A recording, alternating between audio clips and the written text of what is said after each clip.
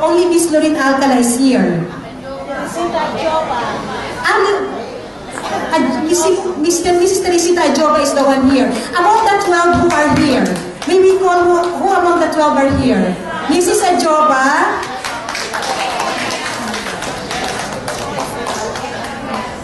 Orias, Mrs. Orias is here. Sino pa? Among those 12, may we call them here? The 12 ambassadors. Because we want to award them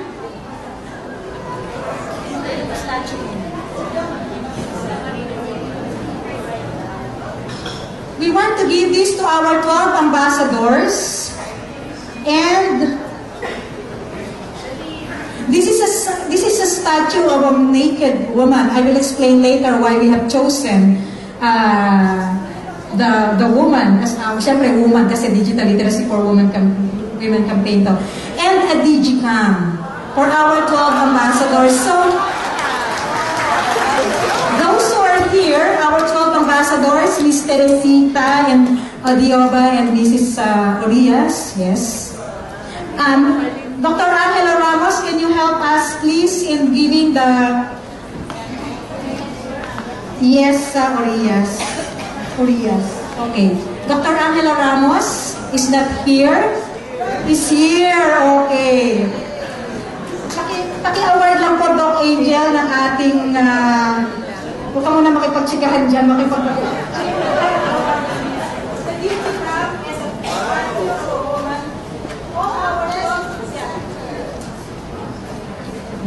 all our 12 ambassadors will receive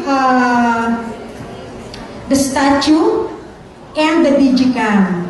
Those 12, the remaining 10 na wala rito, may we call their respective CEC managers to receive. Kasi hindi po natin, kung konti pa po kasi yung pondo natin, hindi po natin ma-afford na padala dito lahat yung 12. So, may we call the CEC manager of Malvar, Ms. Linda Valbuena, to receive the one for Jaisel Tagle. From Naga, Mrs. Rosa Alma Olintopit. To receive for the following stories, Merly Tatad, and the two are here.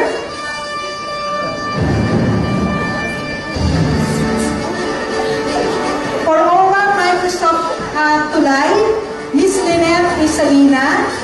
To receive for Mrs. Elizabeth Opianga, Elisa Moran, and Lorin Alcala. And for Mauban e-learning deal, Miss Conchita Marta Mirabueno, to receive the statue for Miss Divina Lopera. Bakit po statue ng woman ang ibibigay natin? We have selected the statue of a naked woman as symbolic to what we hope to accomplish in the PDLWC. The woman's nakedness symbolizes absence of any material possession, but the same nakedness symbolizes the inherent potentials and strength of a woman. We have interpreted the object that the woman holds to be a tablet PC, which again symbolizes that the power is in the hands of this woman. And this empowerment became possible because of all of us here. Our CEC managers who participated in the Digital Literacy for Women campaign, and also our champions, whom I will also be presenting later.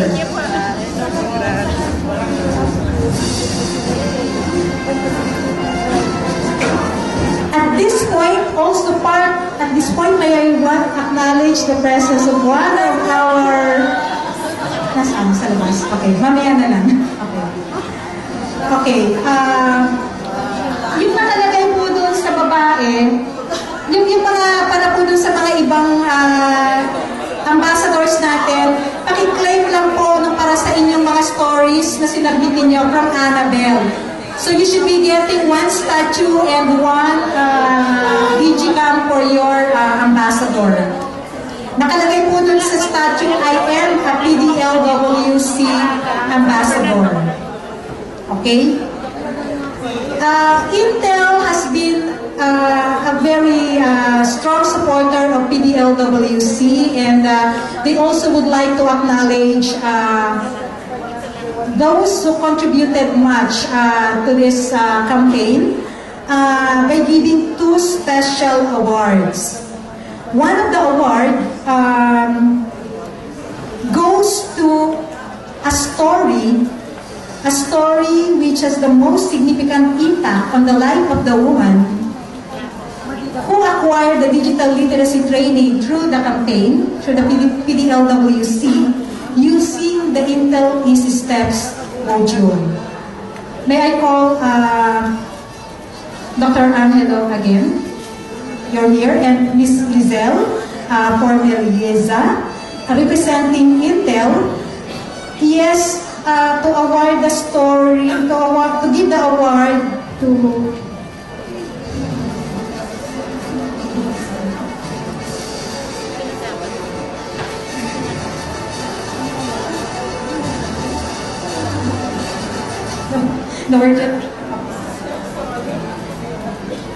yes, the Easy Step story. Yeah, it's a Easy Step story, and the award.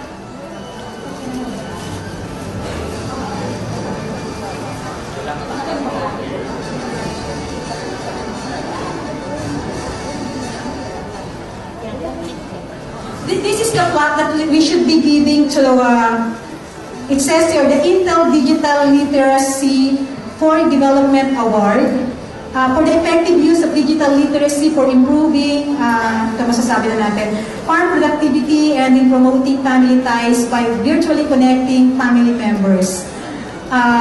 This award, Ms. Lizelle, and may we request, because the awardee is not here, kasama po siya doon sa naapektuhan ng bagyo, kaya na-cancel po yung flight nila.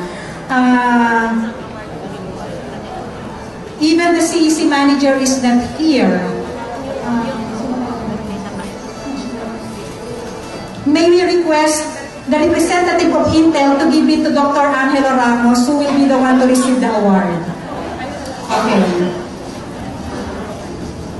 And yes, and the award also, courtesy of Intel, a netbook. Ito, hindi ito para sa'yo, para kay Ma'am Eufemia Tulibas po ito. Yes. So, the award has the plaque and the netbook.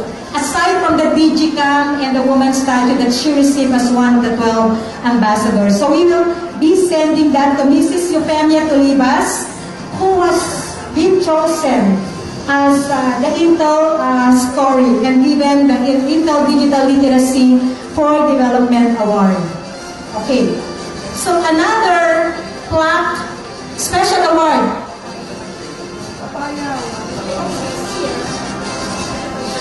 Another special award from Intel goes to Miss Mary Ann Cortado of Malang, CEC. Is she here? Yes. For having trained the most number of women using Intel Easy Steps module. Miss Mary Ann Cortado. She has reached more than 1,000, yes, women, grassroots women trained on digital literacy. So that is our Intel Digital Literacy for Leadership Award.